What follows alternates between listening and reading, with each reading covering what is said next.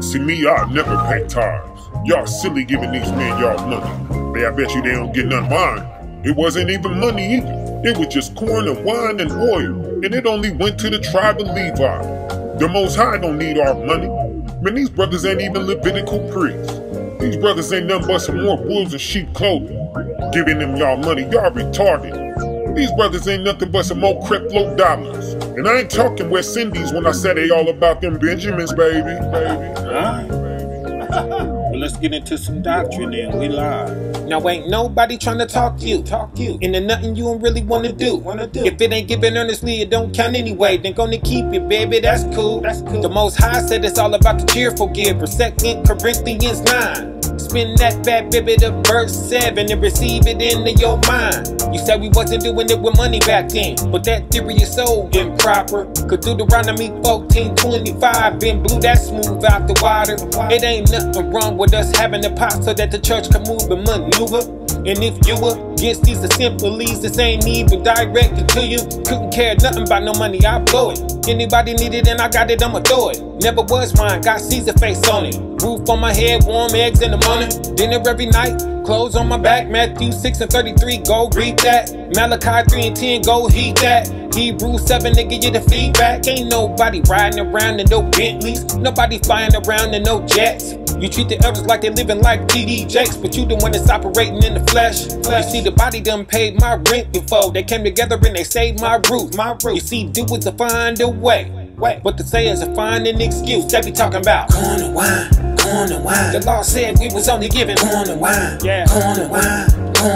It wasn't never no money, just corn and wine. But you ain't even giving up no corn and wine. And when you fall on hard time and everything behind, I wanna see you pay it off with some corn and wine. Now I'm gonna fall on my neck, and I am gonna expect everybody to get me up out of this hill, or I'ma strip them of all my respect. But when the money was going up in the pot, I sat back and I left it up to the next. And then I turned around and fell on these hard times. My financial life is a mess. Yes, I'm vexed. I'm wretched. Father, can you help me? Can I get blessed? But the Father ain't trying to lift up his head. Fat, meat, greasy, and reaping what I said. Cause I won't break bread. Cause I don't even know. Way before Moses, Jacob took an oath. And way before Jacob, Abraham sold. 10% to Melchizedek, I'm like, whoa. What about the poor widow with 2 mites? Mark chapter 12, it was spoken by Christ. Must have been right. He made it a parable. Proof he supported it. Brother, be careful. Next time you find your behind in the financial bind, we gon' slide by with some corn and some wine, no sweat.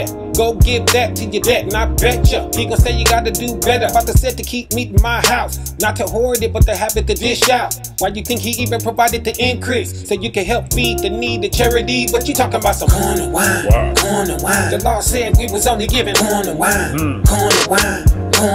It wasn't never no money, just corn and wine, corn and wine. But you ain't even giving up no corn and wine. And when you fall on hard time and everything behind, I wanna see you pay it off with some corn and wine.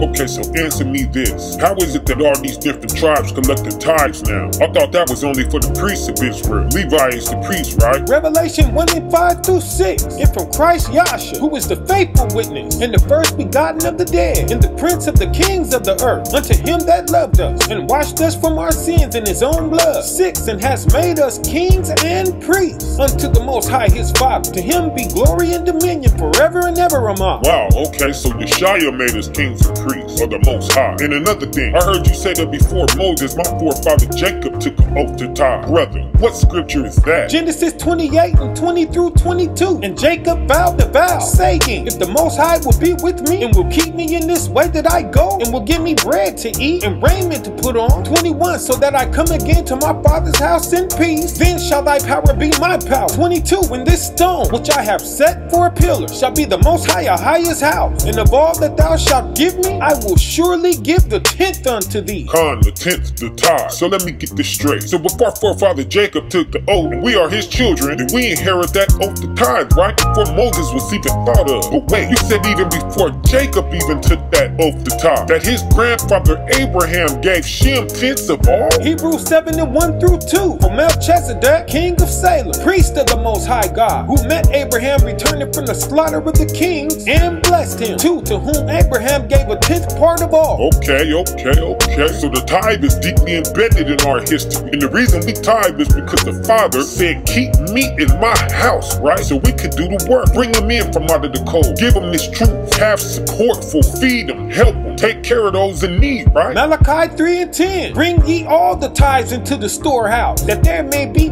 meat in my house. Improve me thou herewith, saith the Most High of all power. If I will not open you the windows of heaven and pour you out a blessing, that there should not be room enough to receive it. Right. Wow. He said he will open up the windows of heaven and pour out a blessing. The Most High got flow. He was rapping. Wait, he said a blessing so big, we won't have room to receive it. All praises. And you said Christ was down with it too? It was still going strong in Yeshua's time? You said he made a parable about it. Mark 12:41-44. And Yasha sat over against the treasury and beheld how people cast money into the treasury, and many that were rich cast in much. 42. When there came a certain poor widow, and she threw in 2 mites. That's 2 pennies, right? Con, which maketh the farthing. 43. And he called unto him his disciples, and saith unto them, verily I say unto you, that this poor widow has cast more in than all they which have cast into the treasury. 44. For all they did cast into their abundance, but she of her want did cast in all that she had, even all her living. Her whole life savings. Okay, one more thing. You said the Most High said it's all about the cheerful gift. Can you edify me some more on that?